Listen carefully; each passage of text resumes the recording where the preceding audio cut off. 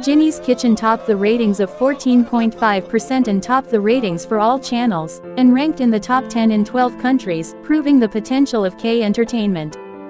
In the last episode to be aired on the 5th, all of the cast gather in Korea after a long time after the business in Bacolor, Mexico is closed. In the episode, the director's cut gained global attention as fans couldn't stop admiring Taehyung's elegant style. The episode will feature all of the cast members as they watch and comment on some of the highlights and behind-the-scenes clips from the show. In this episode, Taehyung also made fans excited with his witty expressions. He displays a playful and funny side when he jokes around with his co-stars, and shows his inner child energy. Taehyung making everyone scream and laugh by copying his boss way of talking so well.